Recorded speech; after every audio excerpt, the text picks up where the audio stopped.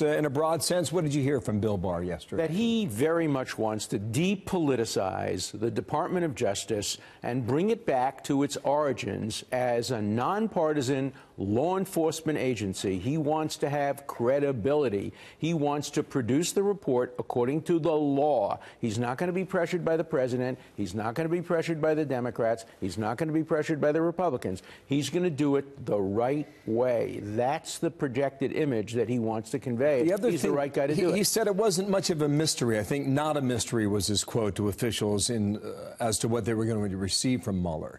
He said they had an inkling as to what the special counsel was thinking. Right. Why would that be important? Well, because you don't want to fall into the situation where you have to make an important decision within 48 hours without having some advanced knowledge. So I'm sure that Barr knew from Mueller what the thrust of the report was going to be. He had time to think about it, time to talk to his aides about it, and time to make the kind of decision that Attorney General is supposed to make. Remember, special counsel works for the Attorney General.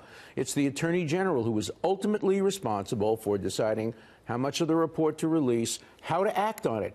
Remember, it's the Attorney General who has the authority to indict, to prosecute, to not prosecute. And so I think he's doing exactly the right thing. Two more questions here. He said Mueller declined to review his summary. Is that significant? Well, I don't know why he would have declined to review it. I guess he wanted to be able to have deniability and say, look, it's the Attorney General's characterization. Remember, Mueller has to go back to his own staff. He's worked closely with them for a long time. There are going to be a lot of people on the staff who are going to be very upset. They've already leaked to the New York Times some of their upset, particularly those who dissented from the decision not to prosecute for obstruction. I still stick to what I said a long time ago.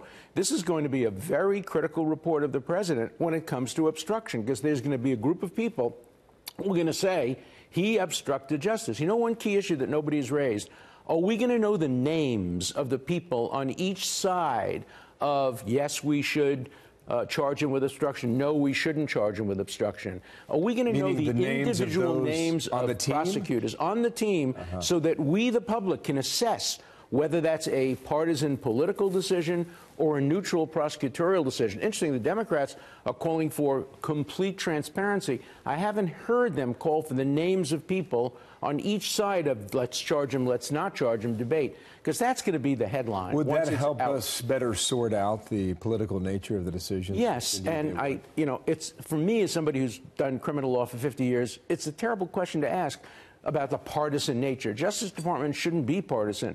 It shouldn't be divided over whether you're a pro-Trump, anti-Trump person. You should be able to look at the facts and apply the law to the facts. I don't think that's going to happen. You know, I'm doing an introduction to the Mueller report, so I'm dying to see what it says, because I want to get into it in a very detailed way and figure out who's right and who's wrong on the issue of obstruction of justice. Very complicated, very difficult issue. In about an hour, we'll hear more from him when he's for that Senate committee. Sir, thank you. Thank you. Alan Dershowitz in studio. Thanks. Sandra.